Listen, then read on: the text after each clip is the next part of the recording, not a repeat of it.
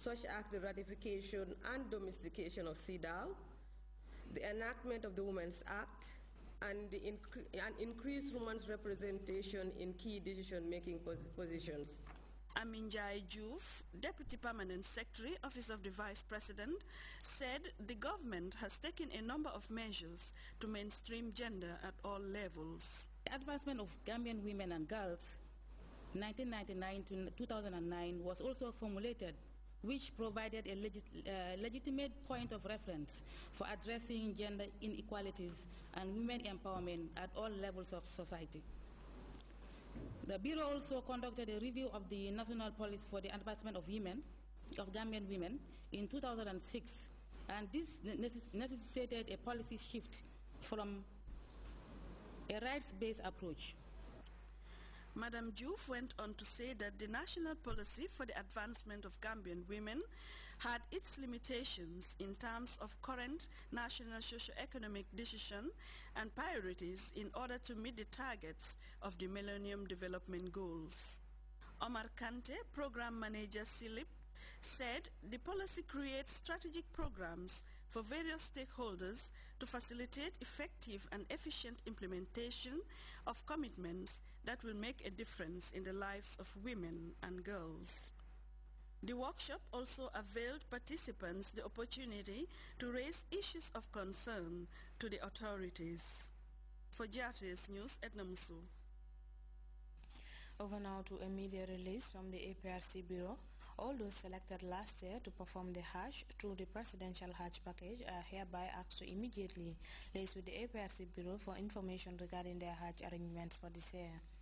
The release calls on all concerned beneficiaries to submit to the Gambia International Airline latest Saturday, 15 September 2012, a Gambian passport, 2 passport-size photographs with a white background, as well as a vaccination card showing proof of intended pilgrims' vaccination. Ladies are urged to be covered with a veil when taking their passport-size photographs. The intending pilgrims, according to the release, are expected to respond immediately to fulfill all processes and requirements, including medical examination, vaccinations, and visa, as they are likely to be on the first flight for this year. A detailed version of that announcement from the APRC Bureau will be aired in the local languages after this newscast. You can monitor Grts Radio live on our website at www.grts.gm. That takes us to our first break. We'll be right back.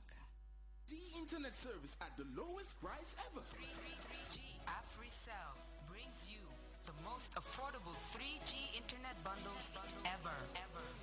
Get your AfriCell Extreme 3G internet service for as low as $15 is only. AfriCell 3G bundles starting from 50 megabytes up to 12 gigabytes. 12 gigabytes bundle for a tariff as low as 5 buttons per megabyte. And all bundles are valid for 30 days. AfriCell Extreme 3G service for as low as $15. To subscribe, please dial 120 and choose from the available 3G bundles. For more info, call 113. AfriCell Extreme 3G service. For as low as 5 buttons per megabyte, stay connected to AfriCell's 3G network. AfriCell. When we say Extreme 3G, it is truly extreme. Welcome back. Days after he was elected into office, Somalia's new president, Hassan Sheikh Mahmoud, has survived a suicide bomb attack on a Mogadishu hotel where he was holding a press conference with Kenya's foreign minister.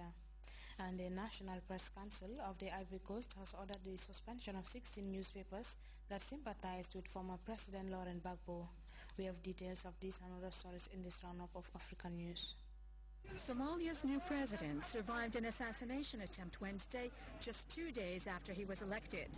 President Hassan Sheikh Mohammed escaped unhurt after 2 blasts went off outside the Mogadishu hotel where he was meeting Kenya's foreign minister.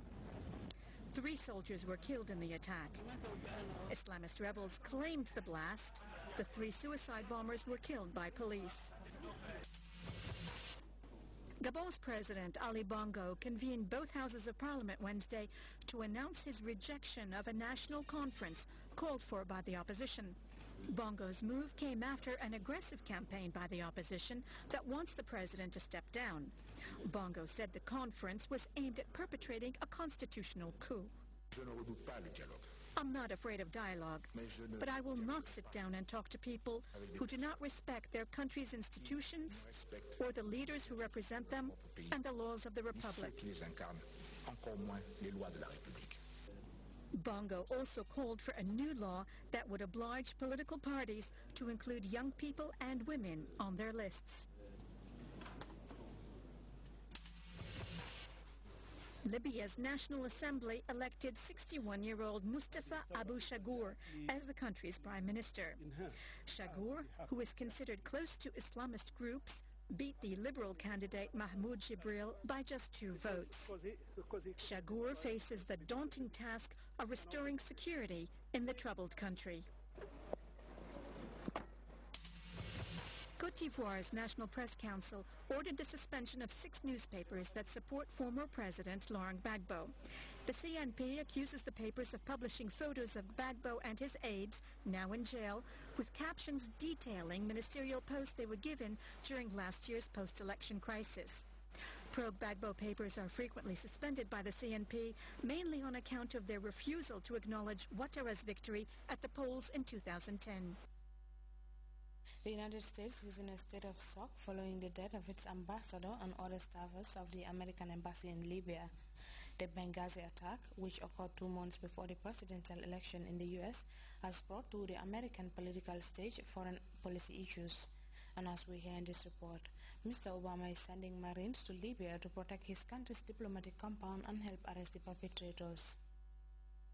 Are deeply shaken by the death of 4 of their diplomats in the attack on the U.S. consulate in Benghazi. According to the U.S. administration, it was an attack planned for the aftermath of September 11 commemorations. Most probably a premeditated act by Al-Qaeda, the U.S. said, sparing Libya from any blame in the wake of the Muslim outrage over a film poking fun at Islam. Since our founding, the United States has been a nation that respects all faiths. We reject all efforts to denigrate the religious beliefs of others. But there is absolutely no justification to this type of senseless violence. None. The world must stand together to unequivocally reject these brutal acts. The U.S. is in a state of shock over the death of its ambassador, known for his engagement in the Arab Spring. How can this happen in a city which we saved from bombardments, Hillary Clinton wondered on Wednesday? 2 months ahead of crucial presidential elections, the attack brought foreign policy issues to the forefront of the political stage. The attacks in Libya and Egypt underscore that the world remains a dangerous place and that American leadership is still sorely needed. In the face of this violence, America cannot shrink from the responsibility to lead. The Benghazi attack is a reminder to Americans that the current democratic transition in the Arab world is still very fragile and Islamists continue setting traps. President Obama is sending Marines to Libya to protect the U.S. Embassy and help arrest the perpetrators of the attack. Now take our second break. Stay tuned. It is a revolution of great young minds and a competition where everyone is a winner. It is a display of academic potentials, talent, and beauty.